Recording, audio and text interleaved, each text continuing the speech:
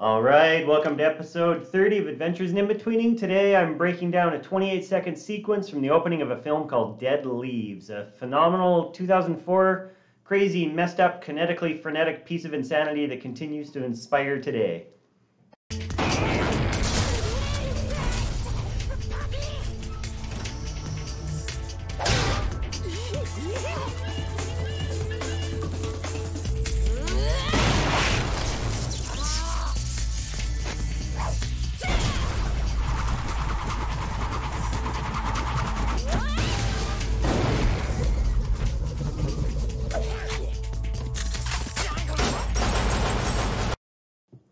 All right, that's pretty nuts, right? Let's take a look at why this sequence works so well with the use of cameras, color, contrast, and composition. Now you can see what's going on here. We have our two main characters, Retro and Pandy. Retro's got the TV head. He's coming along. He's panning. Now actually look at the background here. They're doing something fascinating. Look how I'm skipping every 2 frames here. The background is in exactly the same spot. That's very intentional. It's creating a strange strobing effect, which we would normally want to avoid. But they're doing it on purpose here. Just very experimental, and I think it's very cool. Here we have the robot coming in, really clear silhouette, really nice, nice shapes and everything there. And then, boom, on the car. The car is off screen. We have to pan down very quickly, just on that 1 frame to see the car. It's all very challenging visually here. It's giving us a lot of information in a very short amount of time. See, the car is being pushed up. The door of the car is being all bent by the hand of the robot.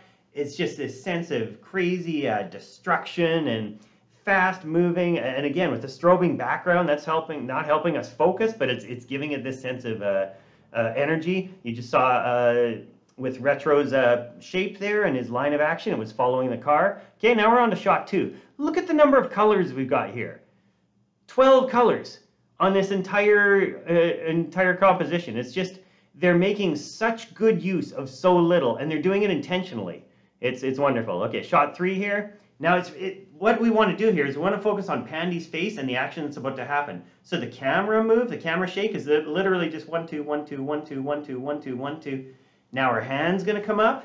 As her hand comes up, her fingers are dragging behind. Now the wrist is going to reverse. Fingers continue. Then we see the fist. That's all happening really nice and quickly. And then we get, again, the wrist leading. Now we're going to have 1 frame of blur. And then we're going to go into flash frame. Crazy designs, very cool. And then boom, we go right to the action here. Just that 1 frame, just to show, hey, something happened there. Here's where to focus your eye. And now the camera moving up and down is about 3 times as intense. It's the same frequency, up, down, up, down, up, down. Now we're going to shot 4 here. We're starting on Retro. We stay on him for 2 frames, which is really interesting, and then we do a 3-frame smash out, instead of just smashing out from the beginning. Now Retro's going to look up.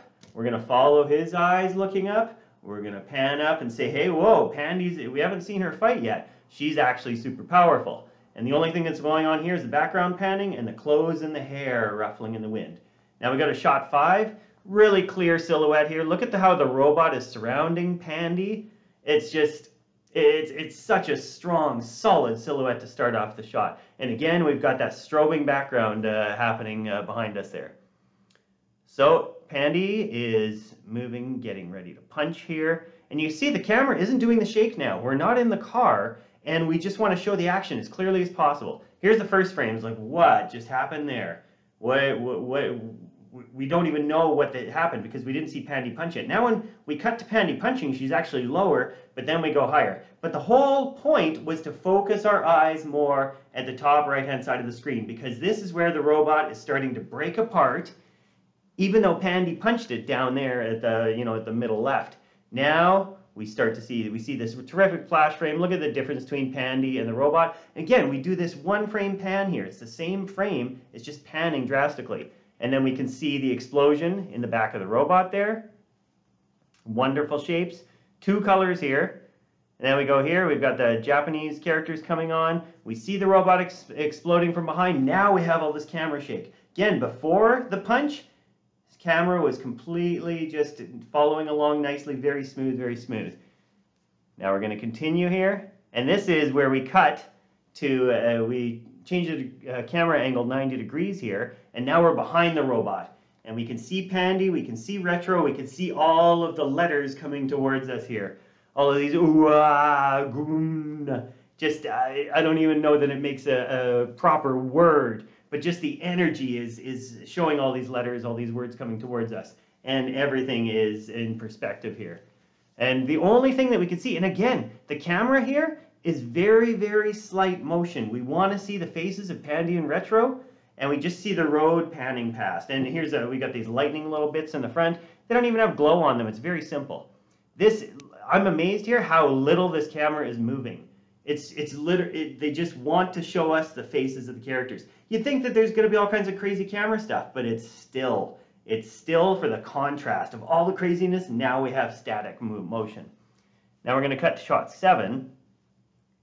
This is the same shot pretty much as shot 5, same camera angle. Again, very static camera when it comes to not moving up and down a lot. Pandy's legs coming forward. Look how much her foot is stretching out here. Now we actually do see a kick here with one frame and the other leg is coming up there. And then we go to our flash frames. Boom, there's our impact, all moving outwards. Another flash frame. This is a recurring theme you'll be able to see throughout this. And look at these shapes of the robot here on this flash frame. Just really, really nice and angular.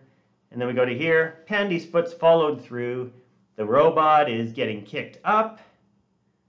And now again, drastic camera shake. Nothing at the beginning, drastic afterwards. We want to set up this contrast. We want to feel like it's not always, if it's always moving, then if you move it, it doesn't have that impact. We need that sense of slow, fast.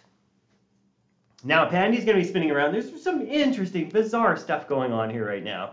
When she's spinning, we've got the static camera again, and as she's spinning, we have one shot where she's spinning is 14 frames, shot 8, then shot 9 is 10 frames, shot 10 is 8 frames, shot 11 is 6 frames, shot 12 is 7 frames, and shot 13 is 5 frames. Keep getting shorter and shorter and shorter, and the composition in those shots is very strange. Like things are kind of off to the side, but it's just keeping the energy up. Now here, we're going to have 19 flash frames in a row as Pandy kicks the robot.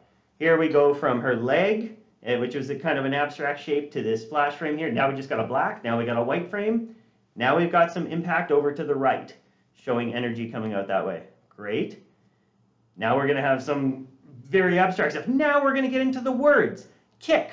And let's have a foot there for kick. Why not? It's just, they're just having so much fun with it. Some more flash frames. Let's have bash on there. Cool. I mean, this is a Japanese anime, but they're still using English words. Again, down to the bottom left, down to the top right. We have 19, almost a full second of flash frames here going sequentially in a row. Now we cut to 3 frames of regular animation, and then we go into 8 more flash frames. And again, look at the shapes here. Pandy is in the orange, the robot is in the green. Just terrific contrast. Again, we've only got 2 colors here. And now we're going to see this walk. Walk. This actually stays on for 6 frames, this word.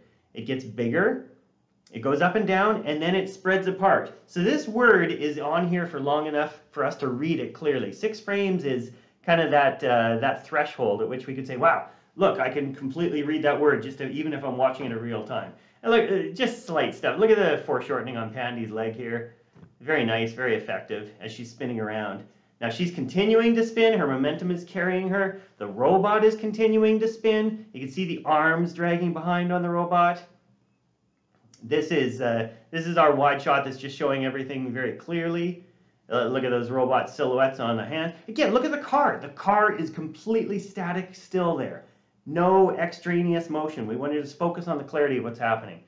Shot 16 here is nice and short. Retro throws the gun. Shot 17, the gun wasn't there for 1 frame at the beginning, then it comes in. Quick shots. Shot 18, Pandy comes down right away. She starts off with her leg in the screen. Retro's going to reach down for the gun. They're going to go back. They're going to start shooting at the robot.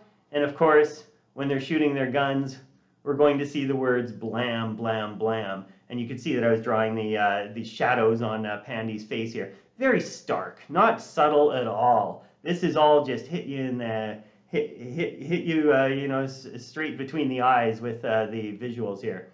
Again, with the blam, blam, blam. Couldn't be more clear. Look at this, 2 colors. Terrific lighting showing on retro there. It's just the creativity, the clarity of all this, the experimentation. Just I first saw this about 5 years ago, and it stayed with me. I recommend it. It's a, you know, it's a little ultra-violent if you can handle that. Dead Leaves is a great thing to go see. It's not that easy to find, but it is out there. I've got it on DVD. And thanks for checking it out. I'll see you next time.